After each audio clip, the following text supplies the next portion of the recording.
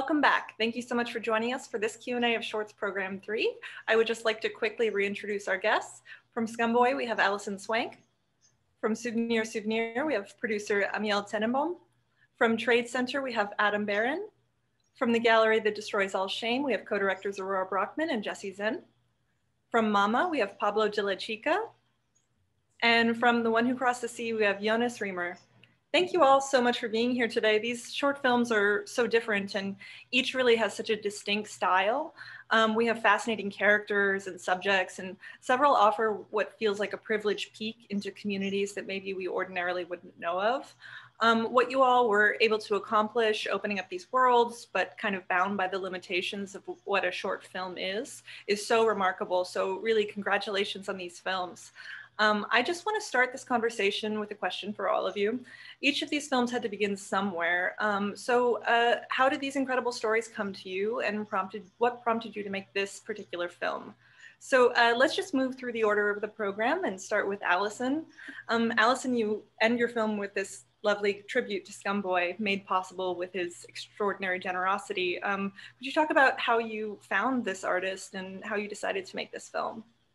Yeah, so I've had the honor and privilege to be dear friends with Scummy for several years now. And when I first met him, he wasn't a digital 3D artist. And over the course of time, I saw him sort of develop his craft more and started to realize that like the wonderful person that I know is expressing himself in this like really, really interesting, at times like obscene but very like incredible way. And, you know, with the hard lockdown here in South Africa last year,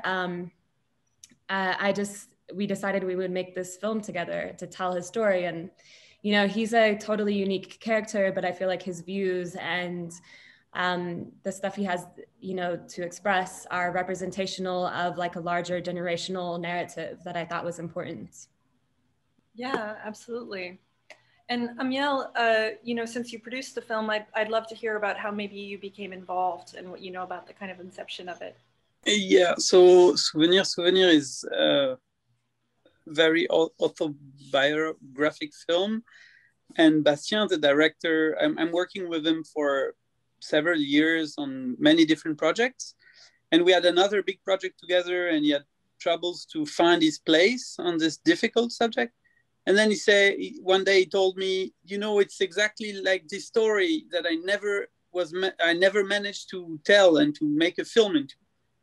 And I was curious about this story, and that was the first draft of the script he wrote. And then we began to produce and make the film, which is also about making a film. So the film took 3 years to produce. So a lot of things happening in the film were actually happening making it. So it's a very, very unique way of making a film about a film while making the film that's about it. And for me, it was very interesting to follow and support Bastien in his own search of himself, of his personal story, and of what is hiding from himself. And I think he still doesn't really know everything that he has hidden from himself. So it's I'm not sure we've finished the film. At least not in the story is not finished. Maybe in 20 years or so. Yeah, absolutely. And Adam, that your film could be about cruising in the World Trade Center and still be kind of a beautiful memorial film is really incredible. It's absolutely a story I've never heard of before. And how did it come to you?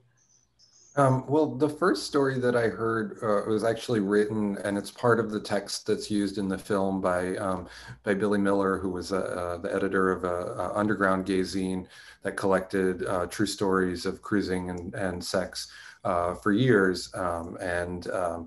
He wrote this article about the Trade Center and a kind of the guide to all the different spaces that were in the World Trade Center where people went and cruised. And I read that article about 10 years ago and just always had sort of thought, how do I make this a film? And you know, right before the pandemic struck, I sort of had this idea of like that this would also be like our trip to cruise what is there at the World Trade Center now, and kind of seek to contrast and compare some of the spaces that are there now with what his text is. And then during the pandemic, which struck very, very shortly after we had shot everything, I, you know, wasn't able to interview more people kind of in person. And so I just started to do like kind of recorded phone calls, reaching out to people in various networks that, you know, I figured might have cruised at the World Trade Center. And so we uncovered all these stories and selected a bunch to kind of prepare the journey around the Trade Center. And next I'd like to go to Jessie and Aurora with the Gallery That Destroys All Shame. How did you find this incredible support group and determine that you would make a film out of this? Well, the way that we came to the film is that we had to make a film because Aurora and I are both students at Stanford University in the MFA Doc Film program. And we were in our winter quarter of last year, and it was the co-directed quarter. So we had to pair up with someone to make a film. And Aurora and I came together because we both had a shared interest in telling stories that meet at the intersection of intimate stories with reproductive health. And we had a friend who'd attended one of these classes in LA, and we were both just immediately struck by the intimacy and the safe space of the class, and also just how unique it is of a space. And we were very drawn to it from the get-go, and I'll let Aurora continue. Yeah, we'd been invited to attend the class and had both been squeamish. So we had actually never attended prior to when we were there to shoot it. So it was totally new to us at the time that we filmed. We were also sort of experiencing it with like the awe and unease and everything that sort of is there that you might imagine. We were sort of experiencing that for the first time as well. So it was a really beautiful experience to be there and yeah, to share in that really intimate and vulnerable space with them. And Pablo, you have such a wonderful central subject with Mama Zawadi, but I think your film could have just as easily been about the chimpanzee refuge. How did you come to make this particular film? Well, this is a promise for one of the main characters, Lorena. Many years ago in a crazy night in Kampala, in Uganda, when I began shooting my first feature film, Lorena come listen my Spanish accent and say, "You are from Madrid like me, and I have a story for you," and tell me a story of Mama and the Sanctuary of Liro, and all the team is a really specific and a special story, and I promised to Lorena to one day I come back to Congo to shoot in the story of Mama. And 4 years with a lot of hard work, because the guerrilla is really close to the Santuario and the situation is terrible. I pick up my team and go to Congo with and put all the cameras in the back because it's prohibited shooting in Congo and South Kivu, and shooting the story of Mama. Now this is more a story about light and love more than it's really easy go for Africa for me to shoot in films and show the poor things and the black things and the darkness and the war, and I try to see the other side of the story, the other side of the this kind of stories. Yeah, absolutely. Mama just seems to kind of radiate love, and to see that relationship she has with the chimpanzee. And it's really difficult shooting with a baby chimpanzee, believe me. Jonas, this is such a fantastic story that is kind of the premise of your film. Could you talk about how it came to you? Well, it came to me like years ago. I think when I was a child, my parents told me about the journey of my uncle who fled from East Germany to Western Germany. in the 80s, and I was really curious about the story, never heard it from my uncle himself. And then, like, I don't know, 2 or 3 years ago, I heard that he is part of the right-wing party in Germany. And that was really weird for me. And I was really wondering, how could that be? And I started to be interested in this, in this kind of double identity of this person, because on the one hand, he is a guy who is a refugee, basically, who left everything behind and had this very brave journey going through over the Baltic Sea.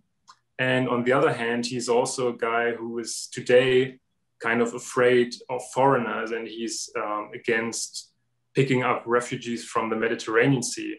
And this was kind of bizarre to me. And I wanted to figure out what's going on with this person and try somehow to understand this. And I also saw it as an opportunity for myself to come a bit out of my comfort zone, because before I just made one fictional short film. And so this was my first documentary, and that was also really a big challenge for me to go and do this, yeah. Wow. I want to ask next about actually constructing these films, how you conceived of taking these stories and translating them through your own personal vision. So that's kind of whether you'd like to speak to the sound, the imagery, or the editing. So let's go back to Allison. You incorporated so beautifully Scumboy's artwork with your visual style. Could you talk about how you approached that? Yeah, I think I just wanted to show, you know, he has a really lively interior world that comes through in the artwork.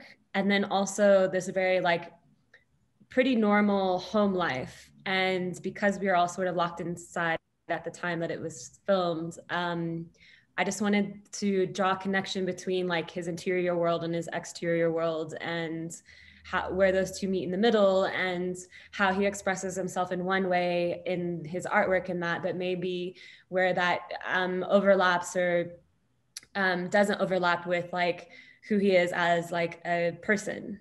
Because I think that for himself, even as an artist and as a person and as a trans man, there's a lot of like overlapping and you know, contradictions here, and there's just a lot of stuff going on there that I think we tried our best to bring to life in the editing. So the editing, I mean, was like a very big, important part of the film, and how to integrate the exterior world in the interior world. Yeah. And Amiel, if you could talk about the animation, I know that there's kind of like different styles, you know, throughout the course of the film. How did that kind of come together? Well, from the beginning, Bastien wanted to make sure that there is a difference in the animation and in the feeling of what he had, he fantasized as a young adult. So this is all the more cartoonish, violent, not really dark. He wanted to make it darker at first, but then he came back on it, and he worked with a special team that designed and changed the design, the graphic design. And the other part is it's the real world. This real world, he wanted to make it look like real. I mean, not look, but feel real. So we used textures from a painter and a comic a graphic novel writer from Argentina, Jose Gonzalez, who we used his paintings not as a global pictures, but always we used the textures, small pieces that Bastien recreated the animation with. So technically, it's a very, very complex process, because first Bastien made animatic, animatic, and then he made all the animation in 3D with potatoes, people, and then he repainted everything, or not with a real painting, but he made all the compositing. It's a very, very complex process with many layers. And when you watch the film, you see all those layers and they all come together. And well, as I said, it's the 3 years production. So the style changed. Also, it's about his own life and how he changed when he grew up. So the style is changing, his vision is changing. And we always tried to have some kind of beauty in the image.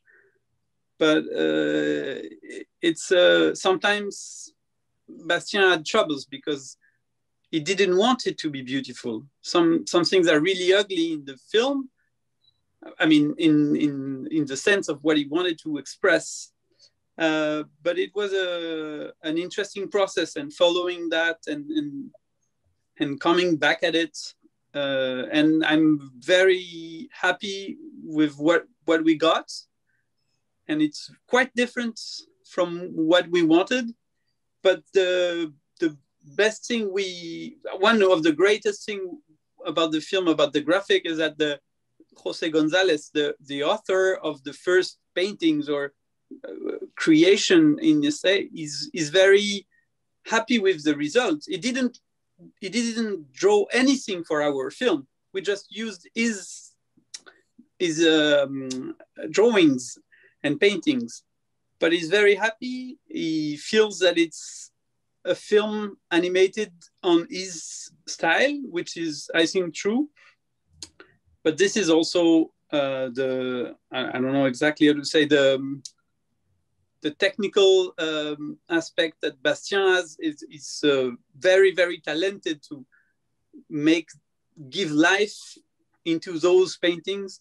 And that's, that was very interesting process. Adam? Well, I think that the construction of the film, I mean, I talked about, we sort of collecting these narratives and collecting these stories. And, but, I think in terms of the conception of the film, I really wanted to create a kind of feeling of, that you can't really quite go back and achieve or visualize the richness of the experiences being described. That everything, aside from some images of the World Trade Center from the past that opened the film, I really wanted people to kind of feel this sense of like this anxiety that is produced when you're sort of going, okay, when is the filmmaker going to cut to shots of the 70s? When are we going to see all this kind of stock footage that sometimes pops up in films about gay life in the 70s? And you're actually never getting it. You're just getting more stores, more commerce, more kind of a memorialization of the tragedy of 9/11, which was horrible. But I think, in doing so, by the end, you kind of realize that maybe there is some erasure of a whole community and a whole network, a secret network that formed, and that kind of extends to, the city at large, maybe the country in the, now post 20 years, almost, we're coming up on the 20-year anniversary of 9/11. And the way it changed the city was really dramatic and, all about gentrification and all about making it more impossible for people to live who are on the fringe, on the margins, and so that, it was all kind of deliberate in the construction of the film that way. Yeah. Jessie and Aurora, you have a kind of mystical, magical tone to this film. How did you go about creating that? Yeah, I think that we wanted the film, for the most part, to replicate the experience of being a participant in the class. We wanted it to feel immersive, and we didn't want it to feel voyeuristic or exploitative, because the stories are so vulnerable. And the people that we were filming, many of them, almost all of them, we met for the first time the night we were there. And so we didn't have time to build a rapport over weeks or months, so we really wanted to sort of replicate that feeling. And so where we positioned the camera and the way we edited, we wanted to create that. But there's also a point in which the class becomes just like totally surreal. I mean, the experience of being in a room with everyone like sharing the most intimate parts of their body that for most of us, we never or very rarely ever see, and never in this kind of context where we're there to like sort of examine in both a clinical way, but also experience in this like very kind of almost spiritual way. Is very interesting. So we wanted to both bring in this very grounded feeling, but also put elements of the surreal that you very much feel when you're there. And I think it reflects really our experience of being in the class too, and the feelings that we had as sort of participants, as well as like people documenting. I don't know if Jessie has thoughts to add as well. Yeah, I mean, as Aurora said, it was very much like an inside out kind of process that we had always wanted to approach the film with. And of course, we did a lot of preparation, but there was so much that was left up to chance. As Aurora said, we had no idea whether anyone would even pitch on the night of the class, or it was, you know, an entirely new experience for us too, with everyone coming into the class for the first time and meeting everyone. And we also, I think, wanted to extend that kind of grounded approach within the way that we were meeting and interacting with the participants. So Aurora and I both had decided that we would implement a structure of flexible consent throughout the class, and also that would extend beyond just the shooting of the film into the post-production process.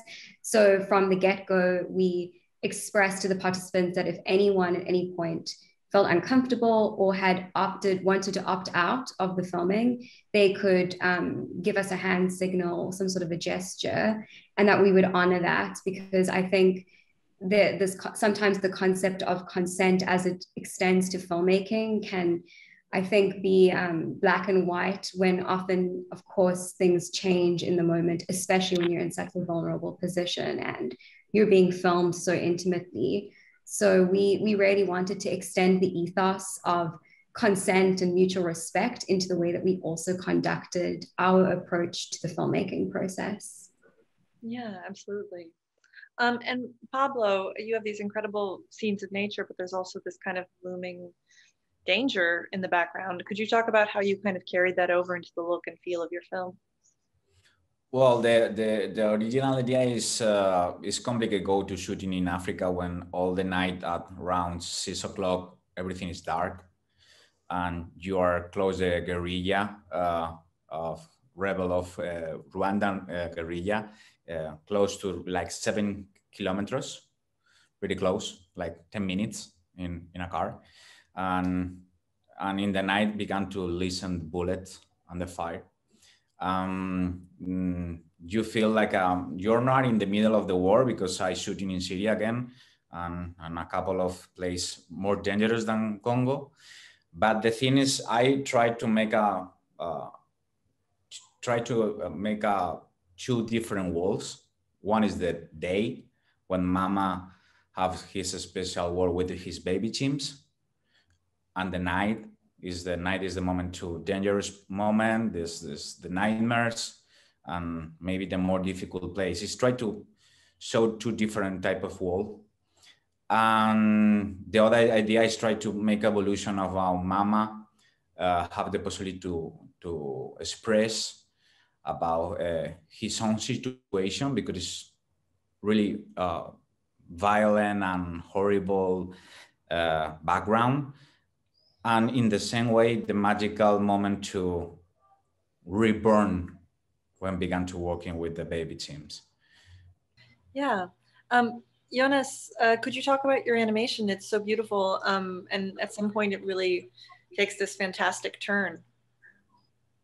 Yeah, I wanted to tell the story in a very objective way. So I chose to tell it in this God's eye view the whole time. So we have this distance from the audience to the protagonist. And what I like about it is that the protagonist becomes very small and interchangeable, because it could be anyone else's story. It could happen somewhere else. It could happen at another time. It could happen today, or it happens today. And so I had this very long, slow shots from like a drone, because I also think in animation, there are usually not those long shots, and drone shots is also something really unusual in animation. So there was also some argument to do it. And the beginning of the film is kind of, yeah, it tries to be a bit more realistic and tells the story in a very chronological way.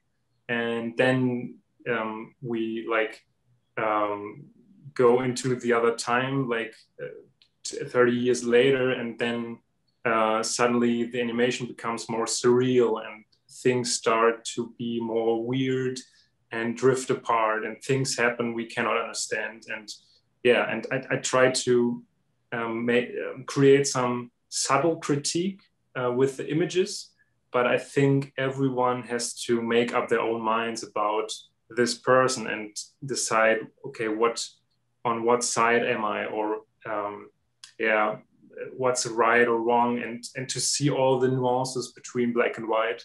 That's what I also like about the black and white images. And but I also wanted to show him as a human being somehow, because some of his political opinions in my way are really horrible, and but I also wanted to show him as a human being. That's why I end with this sentence where he says, "Oh, I'm really happy that someone finally listens to me," because obviously no one ever listened to him in the last, I don't know, 30 years or something. Yeah, that's a really powerful way to end the film. I want to ask one more question about each film before we close out the discussion. So let's go back to Allison. You're an artist making a film about an artist. Was there any kind of control that you gave Scumboy, or was he a part of the process in any way? And if not, you know, kind of just what does he think of the ultimate film? Yeah, you know, no, to put it simply, no, that he didn't really have control over it, but insofar as like visuals and stuff, but he always had like sort of consent and sign off on everything that was done. So like every step of the way I was showing him what I was doing and how the story was being shaped and what visuals were being used, and he was you know, giving his feedback in that way. You know, just by nature of who he is, he's so easygoing in this way that's almost like, wow, like, but also like, I was just very cognizant of the fact that while he may be easygoing, this is also like, it's a sensitive story and it has to be treated with such like care and respect, and it's intimate, and he allowed me to be there and film these intimate scenes, and that's an honor. And that you know, the ultimate goal was to promote his art and promote his view of the world in such a way that was inspiring for others. So no, he did not have any control over stuff, but he consented all along, and there was a mutual understanding that the end goal of the film was to promote his messaging for the world. Yeah, sorry, I think the word I should have used was collaboration. Yes, but yeah, that's really great, you know, that he was so easygoing, and it's really a beautiful portrait. And Amiel, there's a moment in your film that's really powerful where they talk about the kind of unspeakable shame that's protected by the first generation.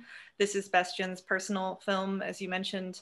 Kind of, I'm curious about the conversations that he's had with his family after it.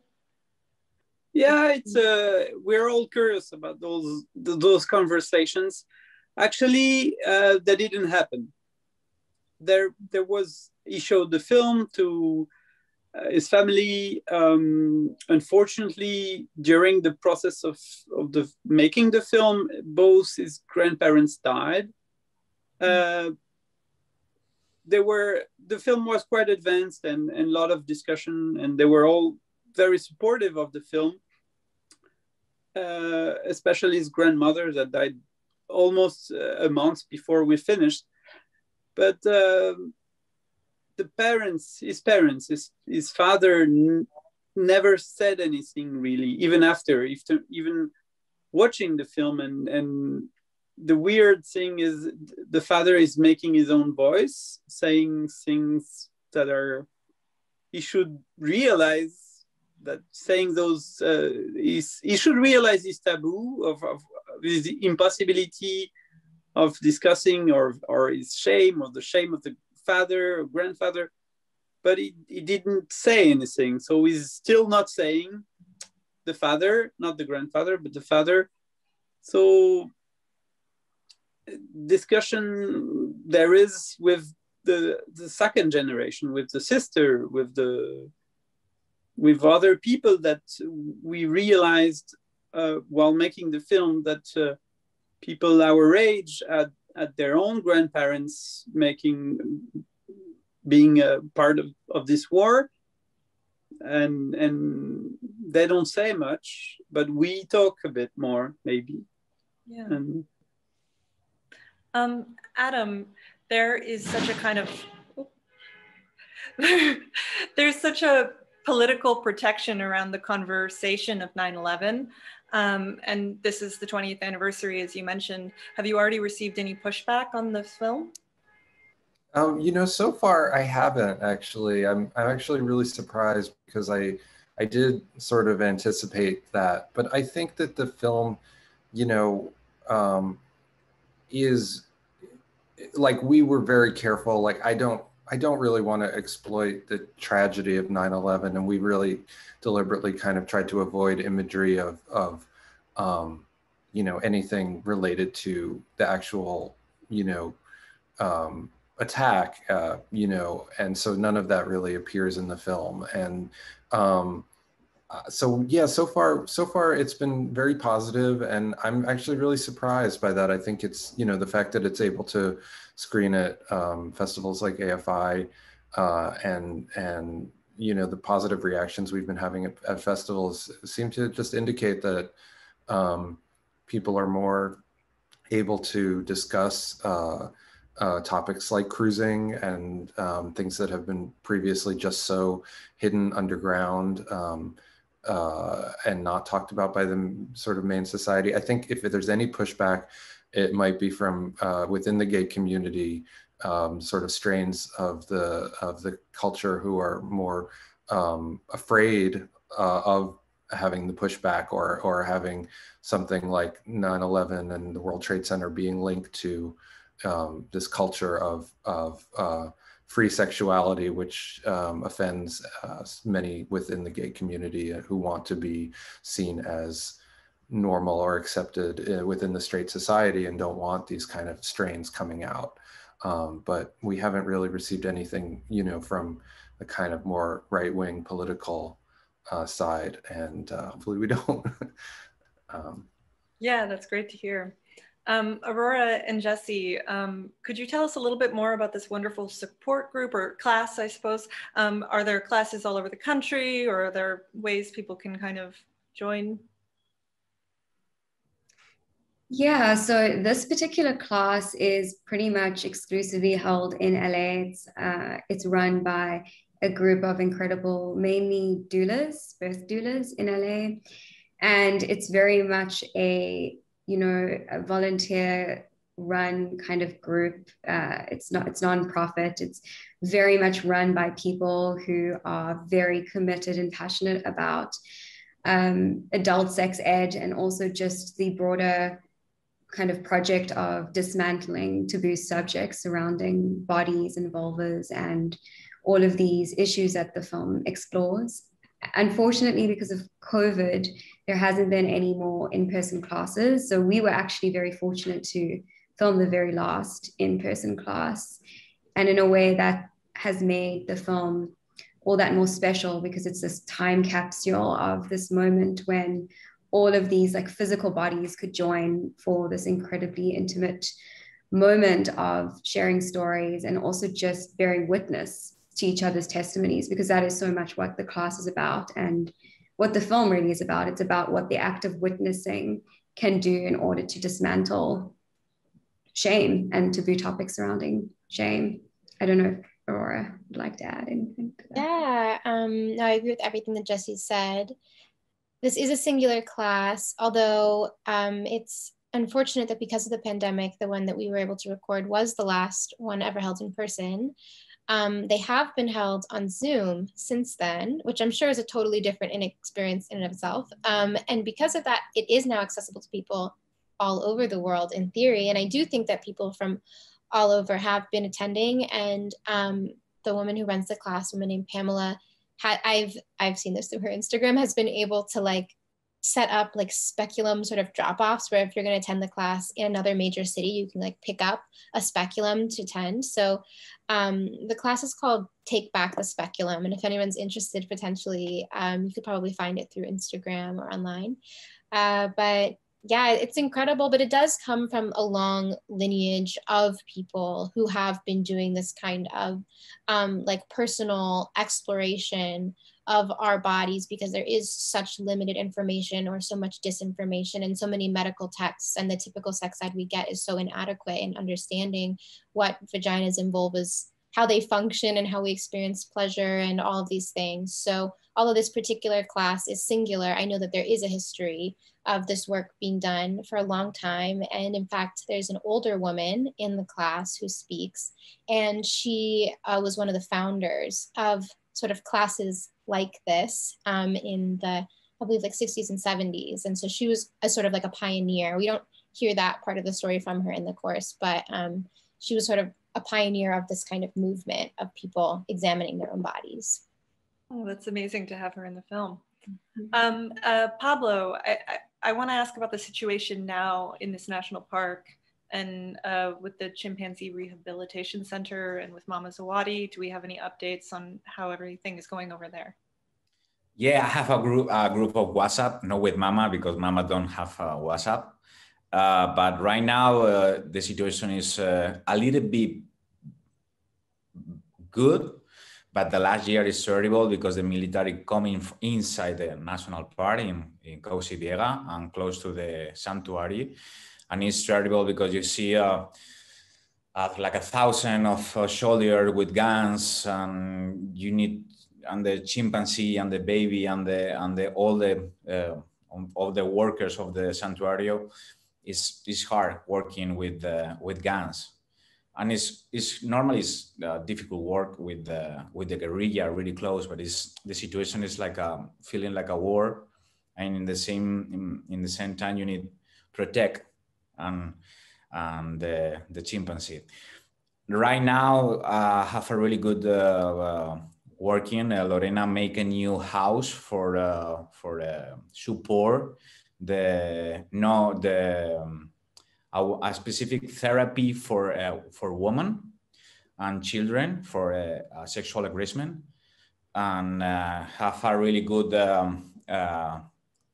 welcome for the community of Lido, because sometimes when the outsiders, the name is Musungus. Musungu is the nickname for when you go for Africa to shooting, and sometimes feel weird when you try to support the community, because it's really close, the genocide of Rwanda, national, the blue helmets don't do nothing, the guerrilla is really close. Sometimes you see white is similar than war sometimes. And this is really good for the community.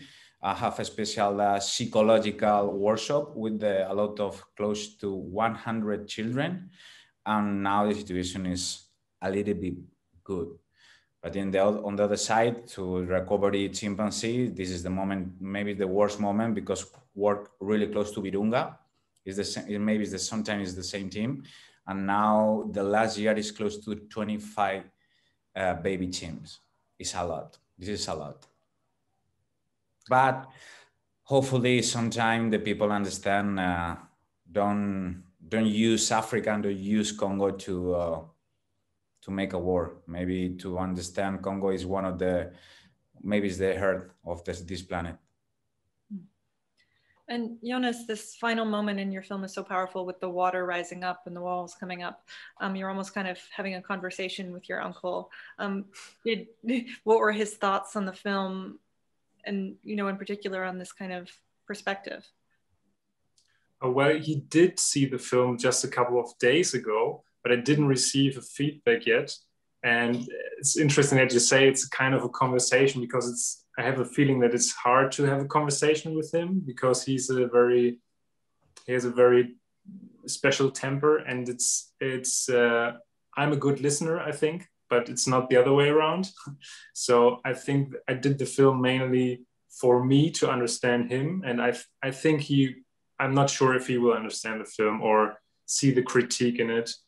Yeah, but I'm curious to talk with him about it. So yeah. Well, thank you all so much for taking the time to speak with me today, and really congratulations on these wonderful films. We are so honored to be presenting them as a part of AFI Docs. And thank you to our audience for being here today. Please visit our website at docs.afi.com for more opportunities to interact with these films, audiences and filmmakers, and of course to watch more films. If you love the Shorts program like we do, please tell your friends that this and all of the Shorts programs are available to screen throughout the entire festival. And we would love to hear from you on social media at #AFIDocs. Thank you, guys.